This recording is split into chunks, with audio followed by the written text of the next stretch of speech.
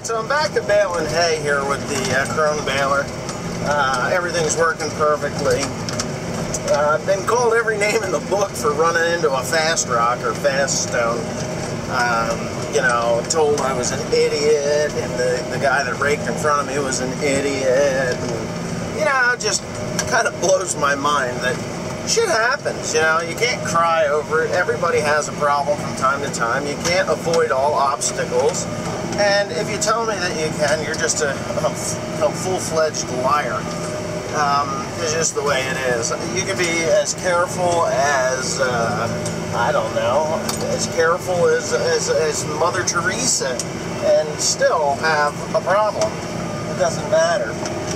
It just happens. It's called life. So, today I'm reading some comments about, on the latest video that I did, and it was about, somebody asked me if all I grew was hay. And another guy chimed in, to whom I know personally. I went to school with him. And he's like, yeah, well, the deer, 30 to 40 deer, you know, pretty much put you out of the grain business. 30 to 40 deer on a 10-acre field will put anybody out of a grain business. And this other idiot, he chimes in, he's like, oh, yeah, well, we have that too, and it's a write-off. It's a tax write-off.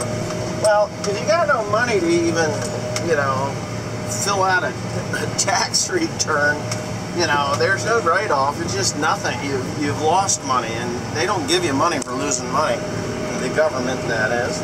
So I just had to laugh about that. Why does this thing feel like it's stuck in four-wheel drive? Well, it is. But anyway, so the other day, I mean 2 days ago, I was looking at George Saunders' website. He's another farmer YouTuber. A lot of people call him my English counterpart. And I've been in contact with George a little bit, just a little bit over email and a couple of PMs on YouTube. I will be headed to England at some point next month, and I will be meeting up with him. And no, Patreon is not paying for that. Oh, that's so funny. But anyway, I was reading some of the comments on his YouTube page, and there are a whole nother group of assholes on his. It's like we attract trolls from all walks of life. And I'm pretty much convinced that these are farm sim warriors that are making these crazy comments like, on my farm I have this, that, and the other thing. Well, okay. And they just, okay, that's great. I'm glad that people have this, that, and the other thing on their farm. The problem with it is it's a load of horse shit.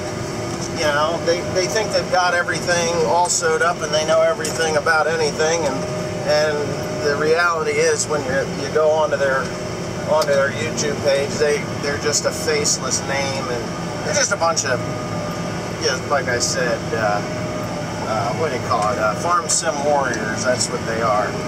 So I just have to laugh about it because they're on everybody's channel.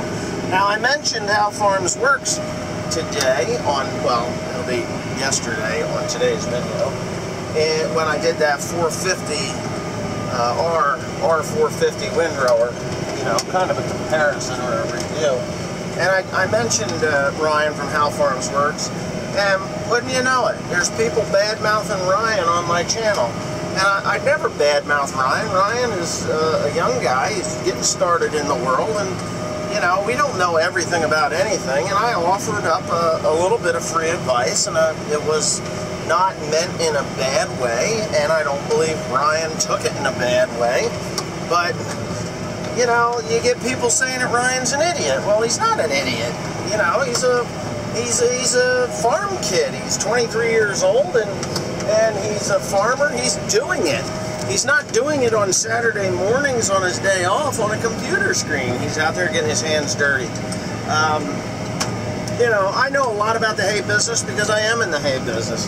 I know a lot about the grain business because I was in the grain business.